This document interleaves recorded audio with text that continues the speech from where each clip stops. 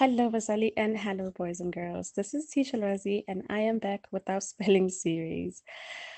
So we are on now week 4 for those who are on the GPLMS method. However, if you don't use the GPLMS, you are most definitely still welcome to stay so you could learn about the sound nch and the sound ch. So, of course, this week we'll be doing two sounds, the N sound nch and the N sound ch. Let's look at the first slide. That is a sound ch. Can you say ch? Ch. Well done. Let's look at the next slide. And that's the slide ch. Can you say ch? Well done. That's the first word. Do you think this word ends with the sound nch or the sound ch? I think this is the word punch. Good. Let's clap for the word punch. P-A-nch. Punch. P-A-nch. Punch. Let's look at the sentence. I must not punch my friend. Of course you shouldn't. Let's look at the next word, which also ends with nch. Easy, right? That's for the word lunch. Can you clap for the word lunch?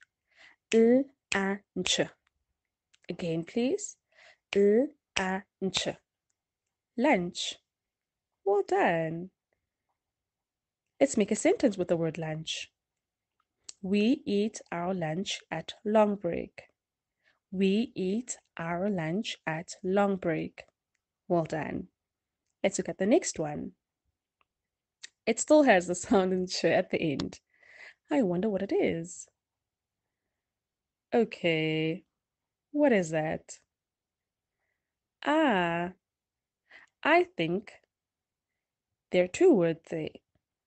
And both these words have the sound b and the sound ch. Well, they start with the sound b and end with the sound ch. And only the sound in the middle changes. It is bench, bench, and bunch, bunch. One has an e for egg, elephant, and the other has an a for umbrella. Let's make a sentence with both words. I sit on a bench with a bunch of roses. Well done. And this word, do you think it's a nch or it's a ch? What are they doing to the girl? Of course, they are pinching her. Let's clap for the word pinch. P-inch. P-inch. There are three sounds in the word pinch. Let's make a sentence with the word pinch. A bully pinched her face. A bully pinched her face. I don't think it's a good thing to do. The next word ends with the sound ch. Let's look at the word.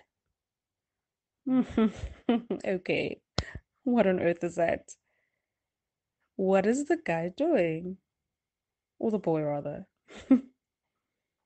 I think is a goalkeeper, and he is catching a ball.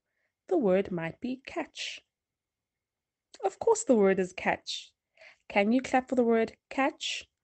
K-a-ch. Catch. Let's say that again. K-a-ch. Catch. Well done. And the sentence is he catches the ball. He catches the ball. Next word.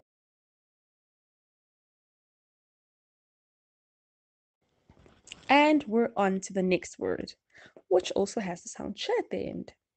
What word is this? Okay. It looks like A man and a dog. Okay, what does the dog mean to do here? Ah, it's the word fetch. Can you clap for the word fetch? F-E-ch. Fetch. F-E-ch. Fetch. Let's make a sentence. Ben fetches the ball. Ben fetches the ball. Okay, I think you could make a much better sentence than I did here. What do you think? Yeah. Let's look at another word, which also has the sound ch. Easy. You're not allowed to play with this, right? Yeah, I thought so. It's the word match. Can we clap for the word match? M-A-ch. Match. M-A-ch. Match. And the sentence is, we light the braai fire with a match. We light the braai fire with a match. That's a much better sentence than the last one. Ah, we have another word sentence. I help mom match the socks. I help mom match the socks. Oh, so the word match has two meanings. It could be match for a matchstick that lights fire, or it could be match, which means putting two of the same things together. Let's look at another word, which also has a sound sh. Okay. Ah, it's the word watch. Let's clap for the word watch. W-A-ch. Watch. W-A-ch. Watch.